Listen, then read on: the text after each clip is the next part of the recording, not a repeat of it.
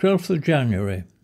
At 7 to the National Gallery for Beyond Caravaggio, now in its last week. It's a mixed bag, with far and away the best picture, The Taking of Christ, on loan from Dublin. A superb painting, but hung on the same wall as the National Gallery's Supper at Emmaus. This is nowhere near as good, because the central figures don't compare. In the Dublin picture, Christ, with his downcast eyes, is ascetic and noble, with Judas yearning and troubled. In the National Gallery's picture, Christ, suddenly recognised by the company at supper, and also with downcast eyes, looks plump-cheeked and almost debauched, a grown-up version of one of Caravaggio's grape-eating boys. Not known to me is a painting of Christ by Galli, which shows him pulling open the wound in his side and looking out of the picture with a wonderfully quizzical expression, both sad at disbelief and troubled by it. So many of the paintings I don't like at all. The Gentileschi rest on the flight into Egypt, for instance, and umpteen pictures of gambling and card games, which, even by de la Tour, I find it hard to take. Rupert, as always, looks more carefully than I do, and gets more out of it. A terrific picture by Ribeiro of an old man with the withered and drooping flesh of his arm, exactly done, via his brushwork apparently, though so lifelike it comes a little close to home, as indeed does one of the old man's fingers, which, as Rupert points out, is paralysed like mine. A couple of warders apart, we see no one. Home by 9:15 and a pizza, gluten-free supper. 13th of January. We abandon any plans of going to Yorkshire, as snow is forecast. Some of our indecision to be put down to the over-dramatisation of the weather by the forecasters, who, one feels, long to be part of the news, not just the background to it. On the news, reports of Tony Snowdon's death. I first met him in 1968, when Patrick Garland brought him backstage with Princess Margaret after 40 years on. A friend of Patrick's, he talked mostly to him, but Princess Margaret didn't confine herself to John Gielgud and Paul Eddington, but to her credit wanted to meet the boys in the play, which she did, though I suspect most of them had no idea who she was. In 1984, Snowdon took pictures of me for, I think, the Sunday Times, after the shooting of a private function, the most memorable of which was outside the abattoir in Ilkley, with me sitting sternly on a battered chair holding a cleaver. The background of the shot consists of 3 or 4 huge sides of beef, which Snowdon got the butchers to shift and hang without ever saying who he was or what the pictures were for. The whole exercise done entirely on charm. It's a photograph I've always liked, because it's so unlike, uneasy, fierce, and with me still at 50, looking quite young. He could be quite difficult, though I never found him so, and I always remember that in 1987, on the day Russell Harty was pilloried by the Sun for his patronage of rent boys, Snowdon rang and asked him to supper, a circumstance with which, had they known, the tabloids would have had a field day. He also did the best photograph of Anthony Blunt, a real classic. As always, listening to Der Rosenkavalier from Covent Garden this evening, I feel that, particularly at the end of Act 3, it trembles almost on the edge of music. 22nd of January. Let us continue to flood in after the publication of Keeping On, with occasional gems, including one from a woman in Darwin, enclosing a copy of a photograph taken of her as a child at Scrimshaw's, the upmarket photographer in Leeds. By her feet is a toy, not one of mine, she says, but indubitably one of the penguins my dad used to make on his fretwork set for sale in Baildon's toy shop down County Arcade. It was obviously bought by the photographer to keep his younger clients amused. I'm absurdly pleased by this, as I'm sure Dad would, more quietly, have been. He had himself been photographed as a child holding a cricket bat, another photographic prop. He thought he was being given the bat and was mortified when it was taken away. This perhaps explains his lifelong dislike of sport. 16th of February. Trump as president's equivalent here would be Jeremy Kyle as Prime Minister. Trump continues to appall. He seems to have no moral compass, and if he has a compass at all, it's fixed permanently on self-seeking. 23rd of February. I go to the chemist in search of Collis Brown, which Boots choose no longer to sell, though why no one can explain. Depending on what one wants, the chemist has always been a theatre of embarrassment, though never so much as when our local pharmacy was on the corner of Sharpleshall Street, now the Italian delicatessen.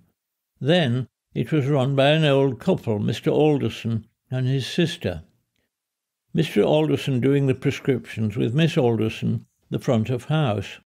As he was quite slow, there were often half a dozen people waiting, as I was one afternoon, when the slightly deaf Mr. Alderson emerged with my prescription, inquiring in ringing tones, "Whose is the scrotal itch?"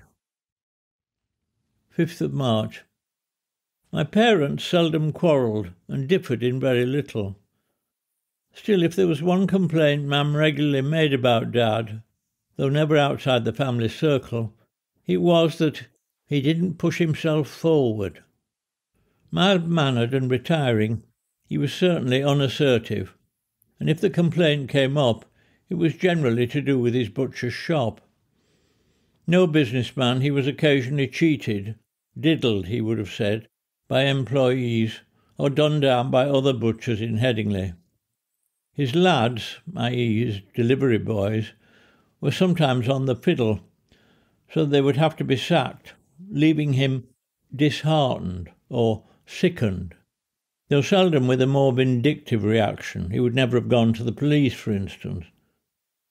It was on occasions like this that his good nature came into question, and Mam would say, "That's the trouble with you, Dad.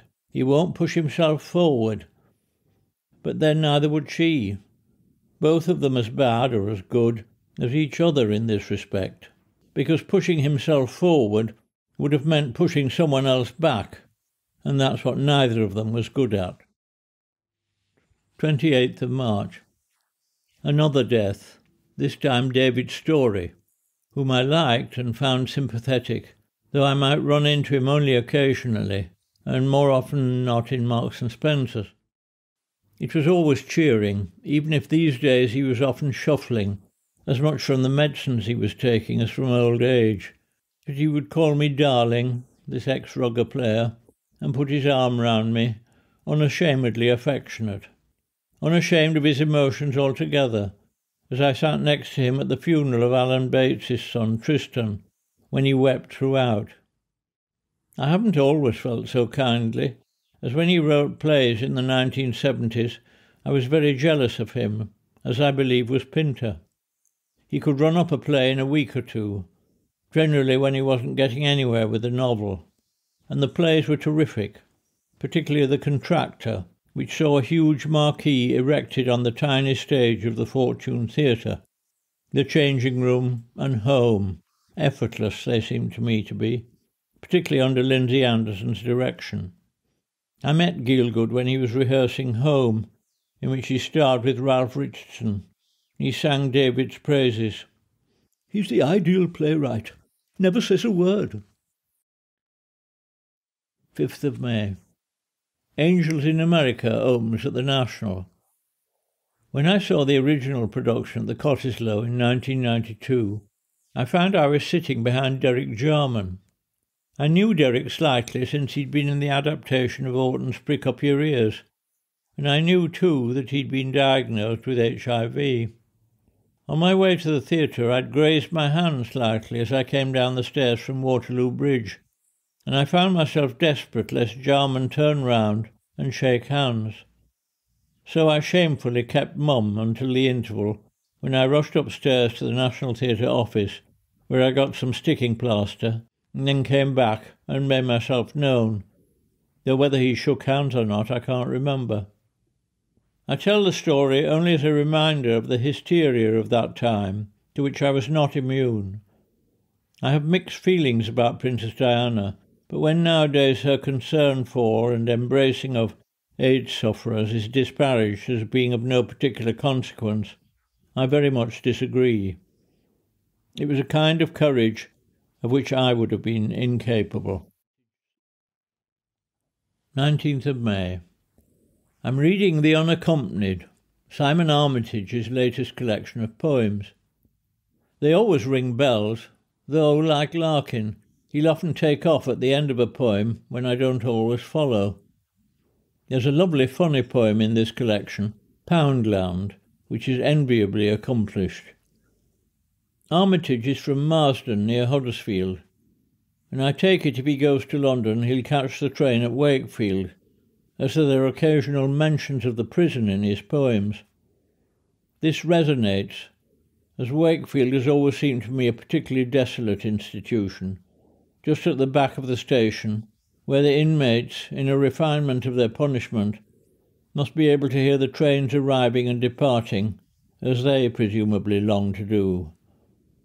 This has got into stuff of mine. Playing Sandwiches, a monologue about a child molester, has him hearing the planes beginning their descent to Leeds Bradford Airport, and imagining the seatbelt sign going on. The monologue, memorably done by David Haig, ending in a terrible wordless scream. 21st of May. Rupert, who is being taught sewing by his professional mother, makes me as an exercise a pillbox hat out of ticking. It's slightly too large, and so makes me look a bit tipsy, but it's lovely, like the hat of a Venetian dignitary out of a Carpaccio. 25th of May. Taking no interest in football, I'm never less delighted when Arsenal defeat Chelsea in the cup final. Arsene Wenger, the only football manager deserving of respect. 3rd of June. I'm putting out the various bins when a posh neighbour passes. I see, he says, that you've found your métier at last. Actually, putting the bins out these days requires a diploma in rubbish theory. What can and can't be recycled, or what, in the bin collector's view, shouldn't be, what receptacle it should go in, and what shade of bag. It's a choosy job collecting the rubbish, as evidenced by a small sheet of polystyrene, hopefully put out by a neighbour for 2 successive weeks, and twice rejected by Camden's fastidious collector. 8th of June. With the social services increasingly outsourced and farmed out to private interests, it will, I suppose, be a comfort that in our last moments we will not be alone, and that our hand will be held by someone from the highest bidder. 9th of June. Watched Mrs. May's appearance in Downing Street without a pang of sympathy, whereas even for Cameron one felt a bit sorry. Notable that she keeps referring to our country, whereas an ordinary person as distinct from a politician would say this country. Our, paradoxically, not an inclusive term. 21st of June. I sit in the kitchen all this hot afternoon, idly watching a 1940s film about Caribbean pirates with Tyrone Power. As a boy, I adored Tyrone Power and thought him the handsomest man I'd ever seen. And when in later life I worked with Coral Brown and found out, it wasn't something she boasted about, that she and Tyrone Power had had an affair, it hugely augmented her glamour. That he was gay also came out around the same time, Coral often taking on such ambiguous figures, with Cecil Beaton another example. When I said to Coral that I thought Beaton was gay, she remarked, "Not when he was with me, darling, like a rat up a drain pipe." I saw Tyrone Power sometime in the 1950s, walking along St Giles in Oxford. I think he was appearing in Man and Superman at the Playhouse. He was wearing the kind of heavy-shouldered camel-hair coat actors went in for, and it was this that made me know I was not mistaken. Though that was the thing about Oxford then, one was always seeing someone famous in the street or on the train. and the glamour persists. Watching the film with the sound down, I still, aged 83, find Tyrone Power a dish. Also watched as I drowse, Her Majesty the Queen opening Parliament, where I marvel most at how fluently she turns over the vellum pages of her text, the next page always fingered and ready for turning when she comes to the end of the one she's reading. I couldn't do it. 28th of June. Someone writes to me reporting a signpost on the canal at Skipton, which apparently reads, to Leeds, with Leeds spelt L-E-E-D''S. I suppose Hawes, H-A-W-E''S, could follow suit, and indeed Cleethorpes. 30th of June, Yorkshire. All this weekend we've kept seeing a pair of grey wagtails, grey-headed with bright yellow breasts, which seem to be nesting in the creeper rather than by the beck, which is what the bird book says they should be doing. Chrissy opposite says she has a couple of yellow wagtails in her garden, but she's much nearer the water. Not sure how common grey wagtails are, I knock on Timmy Hutchinson, Timmy the Twitcher's door, to tell him, so he can put them in his bird column in the village bulletin. 10th of July. A programme currently said to be unexpectedly popular is Love Island, which is similar in format to Big Brother in that a dozen or so good-looking young people are isolated in a luxurious villa on, I think, Mallorca, though one never quite knows where they are as they don't go out much. The premise of the programme is that the participants will, and indeed must, pair off, failure to do so meaning that the unlucky ones have to pack their bags. Lounging by the swimming pool, no one wears much, with some of them far better looking than others, though the men are all too often marred and sometimes almost obliterated by tattoos. With reading presumably prescribed, their days are spent often with the partner of choice, comparing notes and discussing, I don't think it's quite analysing, their relationships. There is, of course, always the slightly illusory prospect of sex, though unless I'm missing something, they seem to sleep in what is virtually a corridor cum barrack room, with no privacy at all. It occurs to me that tedious though the programme is, it has immensely respectable origins, indeed the best. It is, after all, Bloomsbury, though whether in the person of G. E. Moore, E. M. Forster, or the sainted Virginia herself, I'm not sure, whose motto was, personal relations forever and ever, which, lolling about on the sun-baked lawns, these gorgeous creatures are indeed subscribing to, and possibly finding wanting. Walberswick was always thought to be Bloomsbury-on-Sea, but its ultimate location could now claim to be Love Island, the world's smallest facility, the Love Island Library. 11th of July. Good obituary in this morning's Guardian of Sam Beasley, deceased aged 101. He'd been an actor, which I didn't know, and don't remember him mentioning when I first came across him in the late 1960s, as the proprietor of the Port Merion shop, an antique business opposite Pont Street on the road leading to Belgrave Square. The shop's taste, which was, I suppose, his, coincided with mine, so there were always covetable items. Our bed comes from there, one or two embroidery pictures, and lots of stuff that went unrecorded. He was a genial and courteous man with a mellifluous voice, but the first inkling I had that he'd been an actor was when Alec Guinness had him down to Steep Marsh for a weekend. I'd no notion that, as recounted in the obituary, Sam had had a late flowering, and that in his 90s he'd figured in one of the Harry Potter films. The obituary was written by Nicholas de Jong.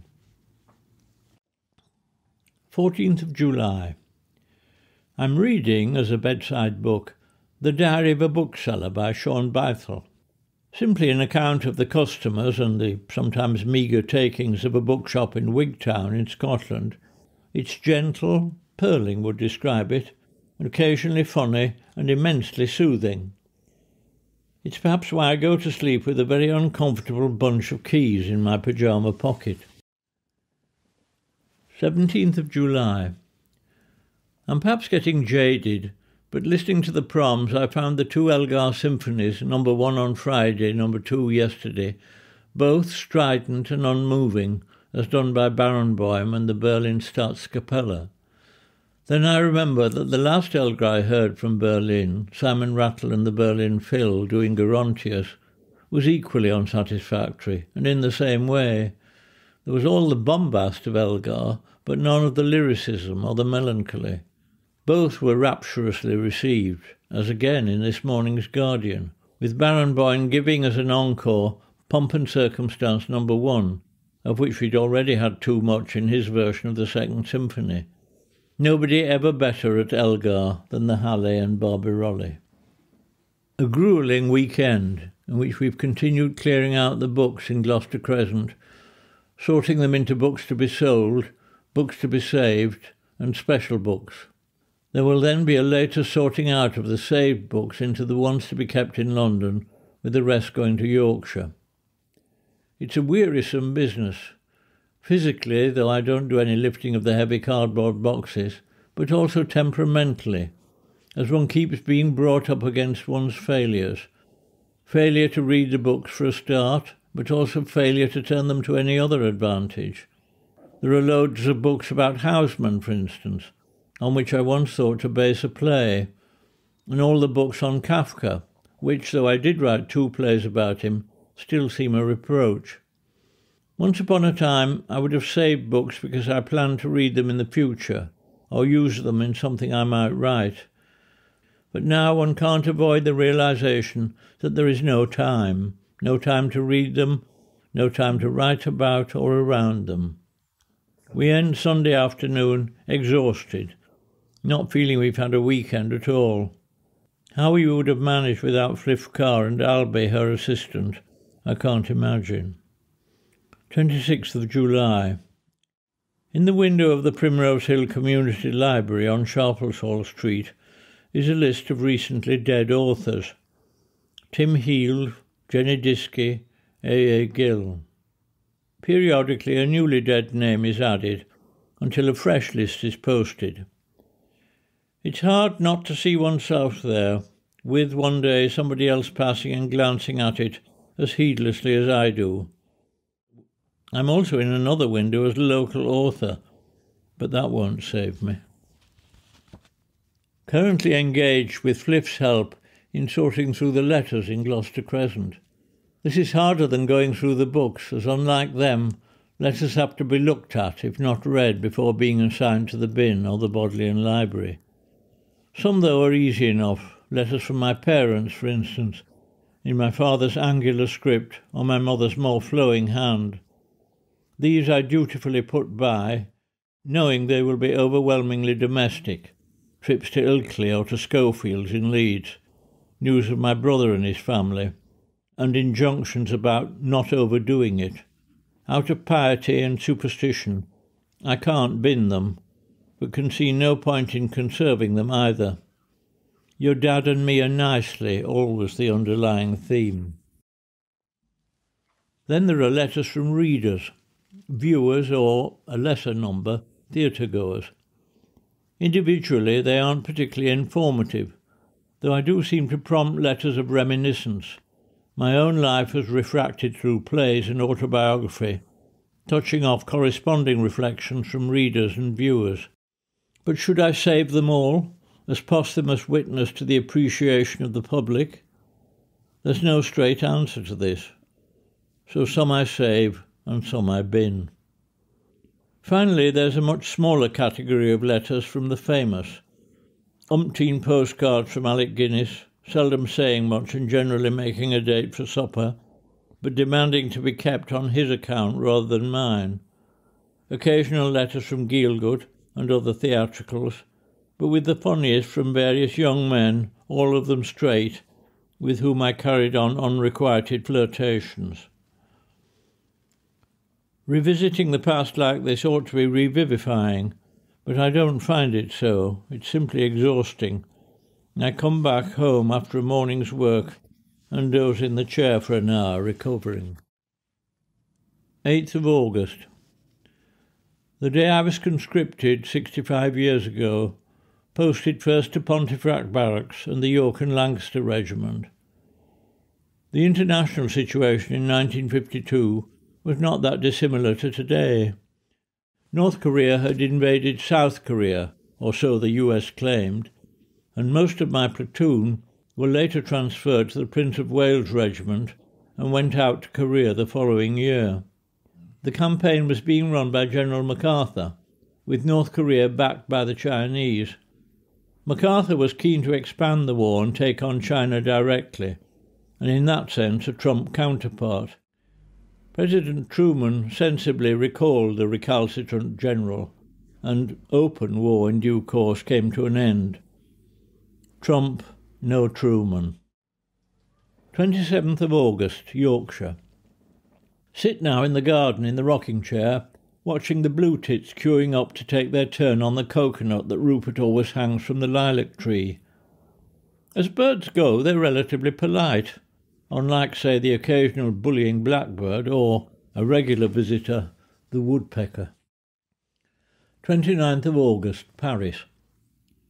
A nice experience this afternoon when with Lynn we go into a crêperie opposite the Saint-Germain covered market, hoping for some tea. In the window a solitary piece of cake. The young woman in charge smilingly refuses to serve it to us, as it's part of an experiment that hasn't worked. We say it looks perfectly edible to us, but she says it's destined for recycling. Serving the tea, though, she relents and gives us, without obligation, 2 plates of cakes, presumably part of the same failed experiment. I try some, a piece of plain Madeira and a pear cake. Both are delicious. But she won't charge us, except for tea, and without asking, wraps up the rest of the cake and makes us a present of it. I wish this was an augury for, or rather against, Brexit. All of us are Remainers, which, in the light of her generosity, we feel later that we ought to have said. 30th of August, Paris. Today, a contrary experience. With Rupert at the flea market, I walk down the Rue de Rennes for my lunch at Dermagot. Nobody sitting inside, the terrace crowded out. I have a croque-monsieur, paying with a €50 note. The waiter, middle-aged, unsmiling, puts down the change on the table, coins and 2 notes. I take the notes, and there's a fractional pause before I gather up the coins, a pause which the waiter, still unsmiling, chooses to interpret as a licence to take the money, as a very generous tip. I'd have felt better about myself if I'd protested. As it is, I come away feeling both cheated and a coward. 12th of September. Labouring along Gloucester Avenue on my bike, I see you run across the road and just miss a car, a moorhen. It's a fair hop from the canal, where I imagine it's come from, and had I not been on the bike, I'd have stopped to see where it was heading. Such city glimpses of the natural world, always uplifting. 14th of September. An inquiry from Morris's agent, wondering if I would like to take part in the video for his new album. The basic premise of the video is that Morrissey is stricken ill in bed and receives a handful of visitors who seek to administer in some way. Mr. Bennett would be among these visitors. No fee is mentioned, but a part of me would like to do it, even if it risks my making a fool of myself. Though videos being what they are, I imagine it would be an almost subliminal appearance. I would also like to know who the other visitors are. I suspect this is one of those occasions when acceptance or refusal would be equally mistaken.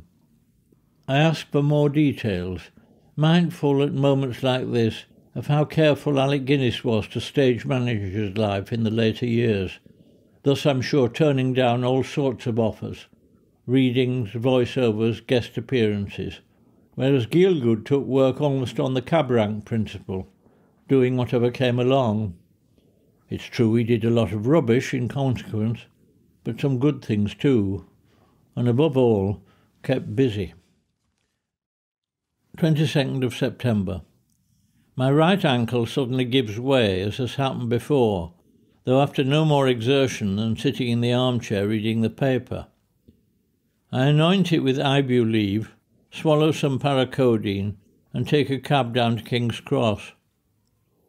On the lead train, the mild and soft-spoken conductor uses the tannoy as a flirtation aid, on the last lap thanking the crew by name and not forgetting the lovely Charlotte.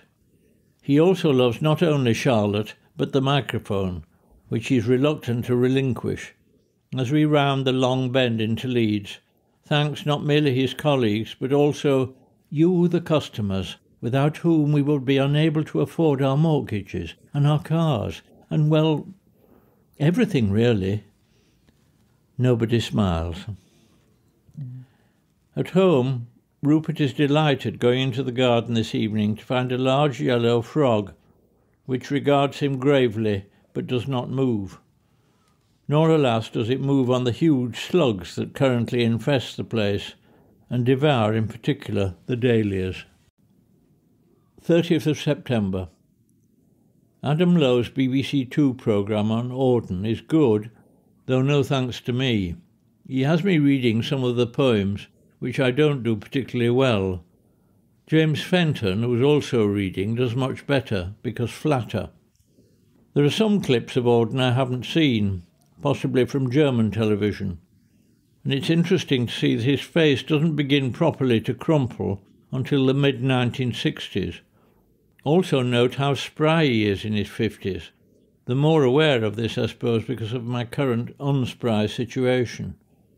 Auden's ears, I notice, have that transverse line across the lobe which, while it does not predestine a person to a heart attack, is often, and quite mysteriously, found among those so stricken. I have it, as did my dad, who indeed died from a heart attack in 1974. There's a name for this feature, but I've forgotten it. Anyway, it seems fanciful, but isn't. 1st of October. Saddened by the death of the actor Ben Whitrow. A bookman, favourite and correspondent of Patrick Garland, he collected the books and articles of Denton Welsh, besides being a subtle and elegant actor, who, as Olivier said, had never given a bad performance. He had written to me recently, delicately as ever, to point out a misprint in something I'd written, and when I thanked him, wrote back, though he must already have been ill and his handwriting faltering, "You said when I last saw you that we should imagine we're immortal. Good advice, I think, and health and happiness in old age is helped if you have a loving companion alongside, as you do." And as he did. 6th of October. With the help of Fliff and her team, we come to the end of clearing out the contents of our old house in Gloucester Crescent. Today we go through the contents of the kitchen cupboards, on what is, I suppose, the last lap. David Burkitt, the estate agent, turns up to take photographs, and he and Kate Miller keep asking me if this is a melancholy moment for me, my final farewell to a house where I lived for nearly 50 years. Not a bit of it is the truth, with the filming of The Lady in the Van 2 years ago more the real conclusion. Now the house looks much as it did when I first saw it in 1968, though then there were perches for parrots in the garden and one in the bay window, with upstairs gas meters in every room, as during the war it had been a lodging house. The date of the house, 1840, the day and the month and the year, presumably the day it was finished, is scratched on the side of one of the marble fireplaces, found when I was stripping off its old paint nearly half a century ago. 23rd of October. Some protests about the graphic violence and torture in the BBC's Gunpowder. What is shown is apparently not unlike the normal fare of Game of Thrones, which, not having Sky, we've never seen. But if a naked woman being pressed to death and a priest disemboweled is not unusual, it seems to me to put a modern audience on the same footing as a 17th century crowd watching the executions. As a child I might have found it arousing, but these days I don't want such images in my head, as once there, they're hard to forget. And I don't think much of the argument about historical accuracy and the need to face up to the realities of life in what I used to think of as the olden days. 29th of October. A perfect day today, sunny, cold, with the sky at sunset a Proustian pink and blue. Proustian, not because such sunsets occur in the novel, but because they remind me of the covers of the edition of À la Recherche, published by Chatto and Windus. 31st of October, Yorkshire. I'm sitting in the armchair by the fire this evening trying to work, when there's a knocking at the door. Before I can lever myself up, whoever it is knocks again, and indeed again before I get to the door. Grumbling, I remember it's Halloween, a celebration that has always passed me by. As in Leeds in the 1940s, there was Mischief Night and Bonfire Night, but not much else. Halloween, like Mother's Day and Father's Day and indeed Valentine's Day, never heard of, let alone observed. Tonight it's a small boy, fair-haired and wearing makeup, but not looking particularly ghoulish. Scarcely have I got the door open before he embarks on his spiel, which is so quick and so aggressive I can't make it out, except it ends with this scowling angelic child saying, "Give me some money now." Well, I say, reaching into my pocket, that's at least direct. Then out of the darkness behind him comes the voice of the accompanying adult. He's Donald Trump. His role explained, and the makeup. All bluster has gone, and the supposed Trump look-alike is wreathed in smiles. He thanks me profusely for my 50p, and the whole gang, all of them Trumps, go off giggling into the night. Holding his or her feet to the fire is an image which is somehow these days thought to be acceptable. The reality isn't, nor the metaphor. 5th of November, Yorkshire. Coming up here a week ago this Saturday, the trains, Virgin, were disrupted on account of repairs, the 2-hour or so journey taking 4. Going back today from Leeds it is the same, and we have to settle for a train that takes us as far as Newark with a promised bus service to Peterborough, another 4-hour journey. Except that arrived at Newark, we find there are no buses, and that the platform is crowded waiting for the next train from Leeds. It's impossibly full, with no seats at all, and the people standing all the way down the aisles. Hobbling on a stick, I may arouse some sympathy because a young man straight away offers me his seat, which I'm reluctant to take because also standing is a woman with a 3-month-old baby. However, she claims she doesn't want to sit down, and indeed remains standing for most of the 4 hours the journey eventually takes, as does the young man who sacrificed his seat to let me sit down. Already dark, there's no indication which way the train is going, until out of the gloom there's an almost celestial vision of the floodlit towers of Lincoln Cathedral, which we slowly pass before drifting across country. At some point a rock is hurled at the train, hitting it just by my window, seemingly doing no damage, but apparently holing another window further down. Or is this another rock? Nobody tells us, and over the tannoy the incident is never referred to, which is in some sense a relief, as an investigation would have meant an even lengthier delay. Hitherto barricaded behind their laptops or scrolling down their iPhones, nobody has been talking much. So if the rock doesn't break the train, it at least breaks the ice, and the passengers begin to talk. The baby, which has been asleep, now wakes up and becomes the centre of attention, laughing and gurgling and charming everybody, even when he vomits over a girl who's asking to hold him, this to great laughter. It's a disparate group. The helpful young man, who it turns out knows the woman from Cumbria who knitted the scarf I'm wearing, a couple of jolly women sitting on the floor, one of whom is carrying a never-explained chandelier, and a man sitting in utter silence who's later recognised as a Tory MP. And outside, of course, it's bonfire night, so there are periodic fireworks. It's like one of those 1940s films, Thunder Rock, in which a carefully assorted group are marooned in a storm and gradually reveal themselves to one another. Rupert also enjoys himself, as having mentioned he has brought a salad for his supper, he's temporarily given a seat so that he can settle down and eat it in comfort. But what's most welcome is that there's no spirit of the Blitz about all this, and not much moaning either. Had Richard Branson dared to show his face on his own train, he wouldn't have had much of a welcome. But then a burly and bullying man who squeezes his way down the aisle saying, "We must all write to the Daily Mail," doesn't get much sympathy either. Notably untouched by and uninterested in anything that goes on are two unsmiling teenagers who scarcely raise their eyes from their screens throughout. As it is, we roll into King's Cross at 10:20, 5.5 hours after leaving Leeds, but still feeling it a deliverance that we are not stuck outside Spalding. I shake hands with my particular deliverer and hobble after Rupert to find a cab, after what, all too often, is just a normal weekend on the railways. 12th of November.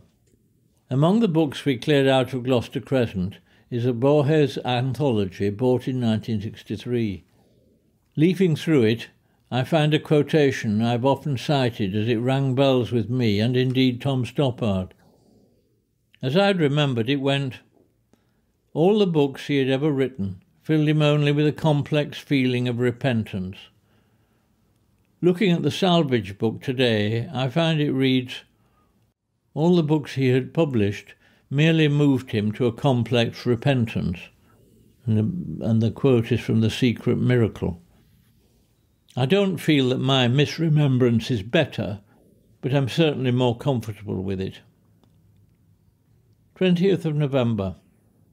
My bad ankle means that going to Yorkshire I've had to have a wheelchair at King's Cross and Leeds, ordering it the day before, and though there's a bit of palaver over the phone, all of it cheerful and done with the minimum of fuss.